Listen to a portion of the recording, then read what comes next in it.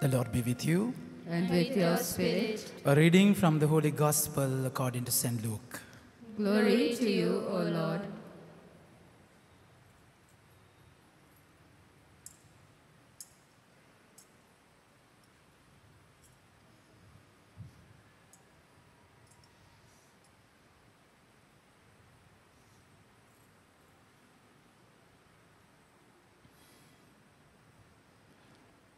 At the time, while some were speaking of the temple, how it was adorned and noble stones and offerings, Jesus said, "As for these things that you see, the days will come when there will not be left here one stone upon another that will not be thrown down." And they asked him, "Teacher, when will these things be, and what will be the sign when these things are about to take place?" And he said, "See that you are not led astray, for many will come in my name, saying, 'I am he,' and the time is at hand. Do not go after them. And when you hear of wars and turmoils, do not be afraid. For these things must first take place, and the end will not be at once." Then he said to them, "Nations will arise against nation, and kingdoms against kingdom. There will be great earthquakes, and in various places famines and pestilences. And there will be terror and great signs from heaven. But before all this, they will lay their hand on you and persecute you, delivering you up to the synagogues and prisons.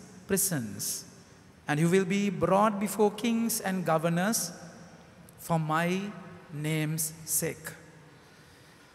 This will be your opportunity to bear witness. Settle in, therefore, in your minds, not to meditate beforehand how to answer, for I will give you a mouth and wisdom, which none of your adversaries will be able to withstand or contradict. You will be delivered up even by parents and brothers and relatives and friends, and some of you they will put to death. You will be hated by all for my name's sake, but not a hair of your head will perish. By your endurance, you will gain your lives."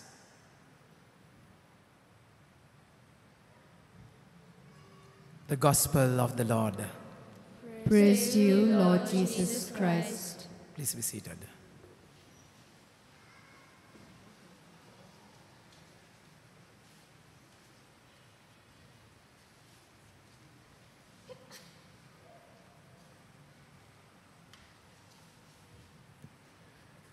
My dear friends in Jesus Christ, hope you all can see me.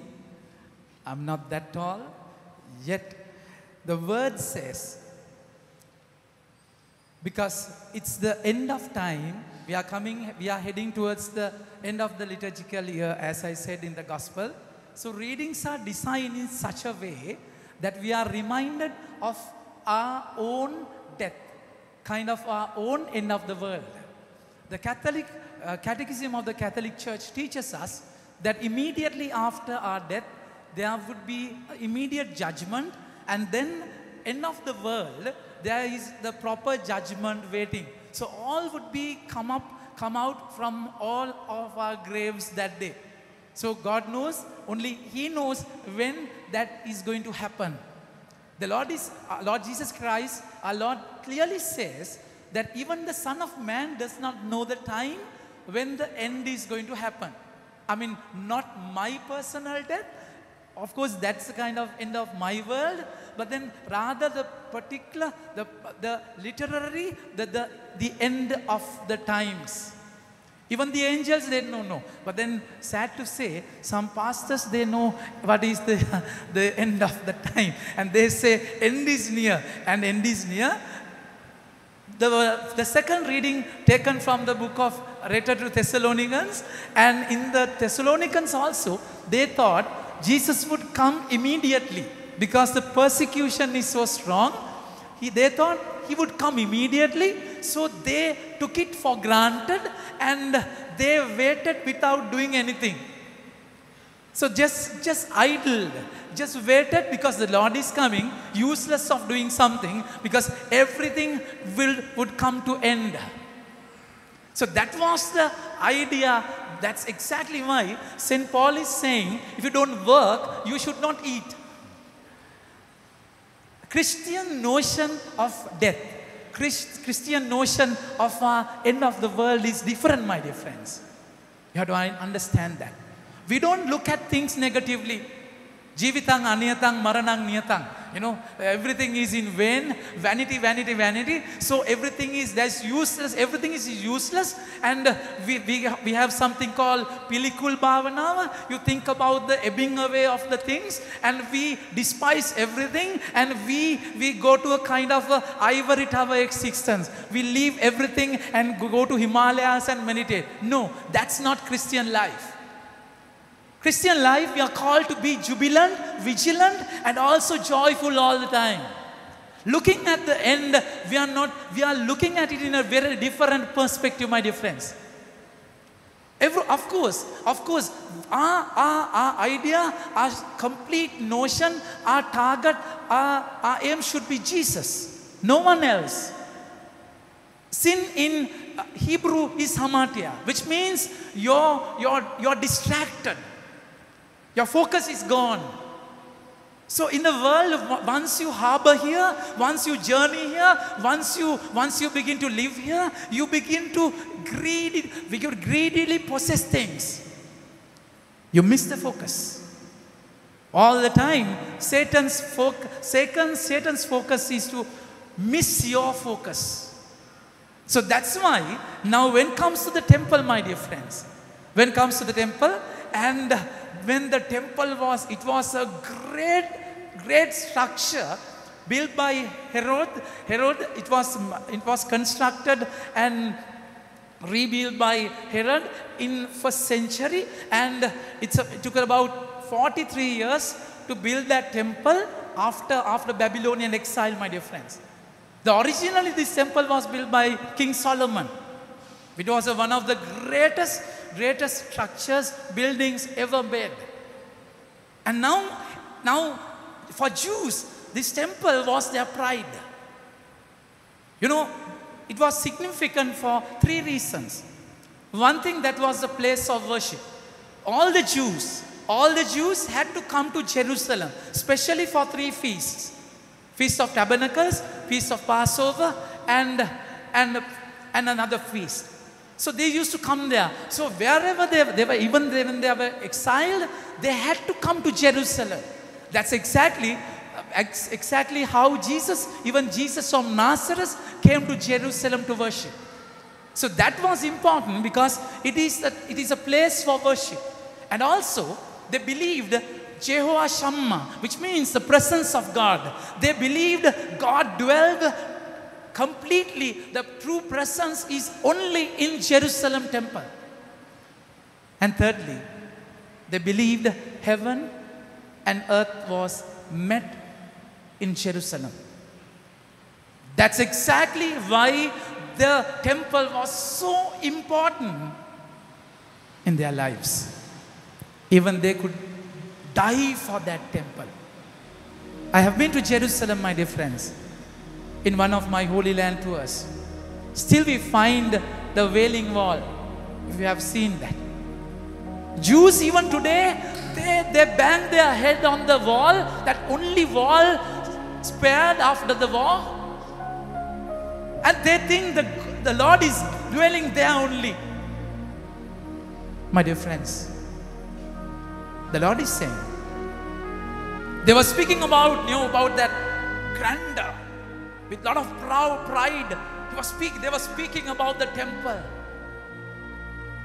Jesus could have just waited without saying anything, isn't it? For what? Why the Lord is disturbing them? Let them have their fun. Let them have their way. Why to disturb? But then remember, Jesus is the Word of God. In Hebrews chapter 4 verse 12, the Word is like a double-edged sword. It should pierce your heart. The Word is like a fire. It should consume your pride. Word is like a hammer. We call it Maccabee. Last Sunday, we got the gospel, first reading from the letter from Maccabee, which means hammer. It should shake you and break you, crush you. It should disturb you. Don't ever expect God to be a consoler all the time. The Lord is saying, other than the first reading, behold, the day is coming, burning like an oven. If you are not connected, be prepared for destruction. If you are not ready, if you have your own ways, your own temples, own whims and fancies, own ways of life, the Word is going to disturb you. My dear friends, the Word is going to disturb you. Be prepared. Be prepared.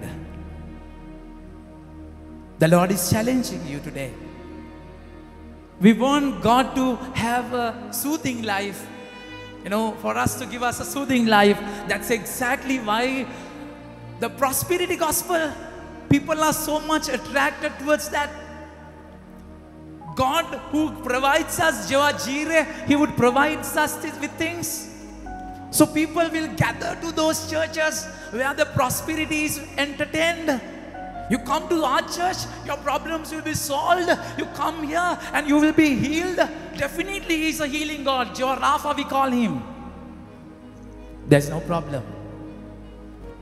But my dear friends, He's a challenging God. We are in the journey towards Jerusalem, and according to biblical scholars, this dialogue happens in Jerusalem temple. Jerusalem temple. So according to Luke's gospel, one of the synoptics, John, Luke, Mark, Matthew, and Luke, we have a chronological order, clear journey towards Jerusalem. All these Sundays we had been reading from in the way towards Jerusalem. And now He's in Jerusalem. Scholars say this is the Holy Tuesday, the second day in the Holy Week. Now He is about to be crucified. He has already, on Monday, He has already purified the temple. Now that's the background, Septuagint of the Gospel. So we are having that background now. And the Lord is saying, this temple, this temple would be destroyed. Just imagine, my dear friends. Just imagine those words. That temple is their life, you know. The presence of God. They come all over the world, from all over the places to worship. And they believe heaven and earth is met there. And then when the Lord is saying, this temple is going to be destroyed. They're completely shattered. Completely broken. They could have killed the Lord then and there. It was such a terrible statement. God is like the sun. You look at it, look at sun in the morning, at the horizon, you will enjoy it. Beautiful. In the evening, go to the beach, you find the sun is submerged in the horizon. It's beautiful, gorgeous. That very sun, when it is perpendicular in the noon, it's terrible. Because it is close now. The same sun you enjoy from afar, it burns you when you have it closer. When you journey towards the Lord, when you go towards Him, don't expect Him to console you, soothe you, give you chocolates and Smarties and all the things that you want. No. He will challenge you. He wants you to be holy. He wants you to be holy. So that Father wants you to be pure. That's exactly what happened in Jesus' life. When he was journeying, no miracles. Now no miracles. His focus on the cross. That's exactly how they were disturbed. You read John chapter second chapter of Gospel of John, and the Lord is saying, I will break this temple and rebuild it again in 3 days. And then they said, even King Solomon took about 46 years. Who are you to say that you are going to build it after 3 days? They never understood it. They never understood it. So their focus was on that place, that walls, that particular place. They had their Holy of Holies. Only high priest can go once a year. Once a year only. And then holy places, only priests could be there. And we find the place where only men can be there, and women and children, and outer courtyard. Even there was this gradation. There is this separation in the temple. That's exactly why in John chapter 3, the Lord is saying to Samaritan woman, there would be a time where you would not worship in Jerusalem and that temple, that mountain. There will be a day where you worship the Lord in your spirit, not a place. God is in you. The Lord is encouraging us not to focus on a place, that the Lord is going to be dwelling in your heart. For that, He had to break that temple. Their idea, their frame of understanding how God should be. You know, it's very difficult to break the frames. Sometimes we frame people. You want your wife to be in this frame, your husband to be in this frame, your child to be in that frame. It's very difficult when the frame is broken. That's love, my dear friends. That's love. Exactly, God He had to break it. It was a prophetic statement. In the Lord is speaking about this destruction in 33 AD. And the Gospel of Luke is writing the Gospel approximately about 80 AD. And in 70 AD, Emperor Titus completely breaks the temple. Completely breaks the temple. And Luke remembers how Jesus said, this temple is going to be broken. Why that temple is to be broken? The Lord is going to dwell in your heart in a very different way. That's exactly why they were worried about the time. When and what are the signs? That's exactly a wrong question to ask. When the Lord is breaking them, their focus was gone. He wanted to say that I am that temple. He was speaking about His own body. And you'll read 1 Corinthians chapter 3 verse 16. The Lord is saying, your body is the temple of God. You read 1 Corinthians chapter 6 verse 18. Again it is said, your body is the temple of God. And He's here. How you become the temple, how you are going to experience that presence is with the Holy Spirit. My dear friends, once you experience that Holy Spirit, the Lord is saying, you are going to become a sign, not an icon. People want to be icons. They want to have their focus on them. No, they want to be Babel towers. You know, it's I, always I. No, the Lord, you will be no more. He is going to dwell in you. The Lord is saying, people will despise you. People will hate you. People will reject you. People will corner you. People will hammer you, break you, kill you. Even your own kith and kin would despise you, betray you. But don't worry. That's our life, my dear friends. You come to a point, you come to a point at the river seashore, you enjoy the sea. And he will call you to the depth, launch you to the deep. And then Peter was there. He had a great catch. The Lord said, I will make you fishers of men. Leave your boat and come. That's our journey. That's our journey. All what we gather here, all what we embrace here, my focus, my targets is of vain. You have to have Him as your focus. Only He will be there at the end of time. Only He will be there with you. My dear friends, because of Him, once He becomes your focus, the world would reject you. The Lord is saying, do not worry. This will be your opportunity to bear witness.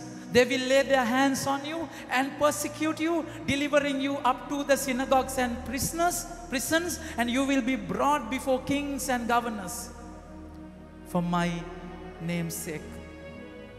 This will be your opportunity to bear witness. Settle it, therefore, in your minds, not to meditate beforehand how to answer. For I will give you a mouth and wisdom which none of your adversaries will be able to withstand or break. My dear friends, once you feel this presence inside of you, you will have that leading. You will enjoy Him within. Not the pleasures of the world. You will begin to enjoy Him. And once when you enjoy Him, you will have the direction. Where to turn, what to speak. We are in a terrible state. We are in terrible catastrophe. We know a lot of struggles. We don't know how to do. But once you are connected, you will have that direction.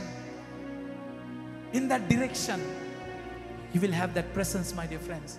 Every opportunity, every rejection is going to be opportunity for you to witness. Your life would be different. The Lord is saying. St. Paul is beautifully saying finally, you have to live a life of purpose. You have to live a life. You don't work, you should not eat. So everything would come to end, but then you have a duty in this world. Duty to fulfill, duty to complete. Let's focus on that. That duty is to love.